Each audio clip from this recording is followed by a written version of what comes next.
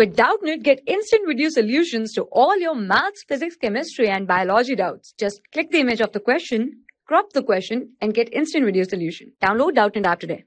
Question is: a vertical U-tube of uniform cross-section contains water in both the arms. A 10 cm glycerine column, relative density 12,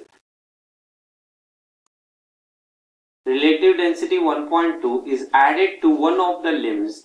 The level difference between the two free surfaces in the two limbs will be. So these are our two, let's say, U-tube here now of uniform cross section initially containing water. Now here it says we have added here 10 cm glycerine column on one side here.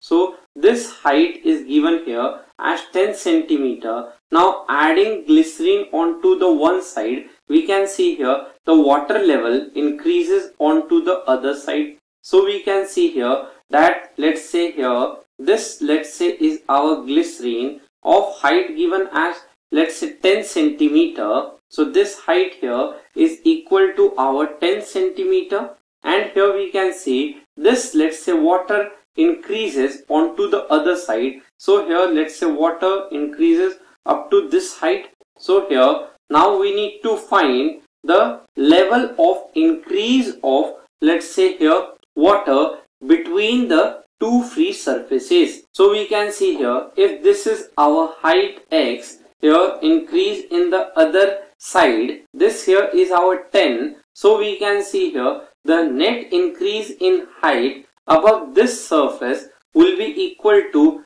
10 plus x.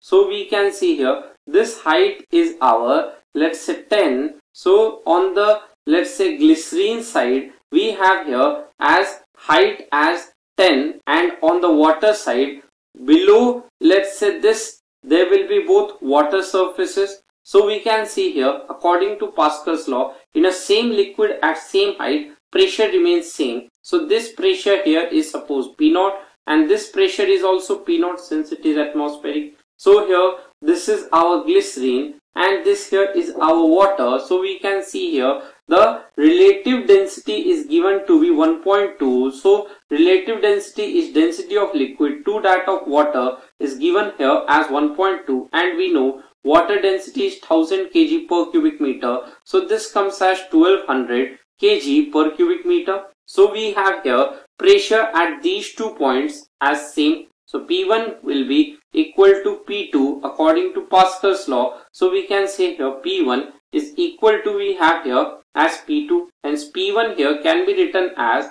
our P0 plus, we can say here as liquid density into, we can say here as G into H.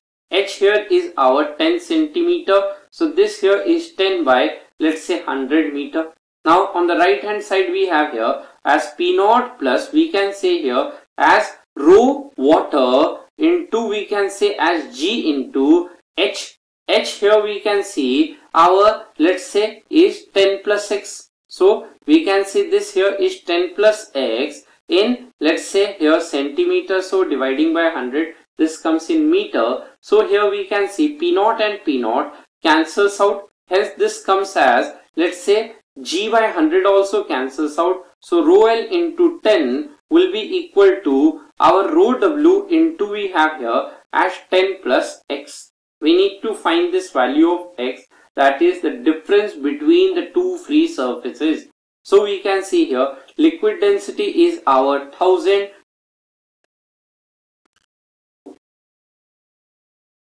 So liquid density we have here as 1200 into 10. Water density we have here as 1000 into 10 plus x. So this comes here as 12 is equal to 10 plus x. Hence value of x comes out to be our 2 centimeter. So 2 centimeter means, we can say here option number 2, that is 2 centimeter is the correct answer. Hence 2 is our answer.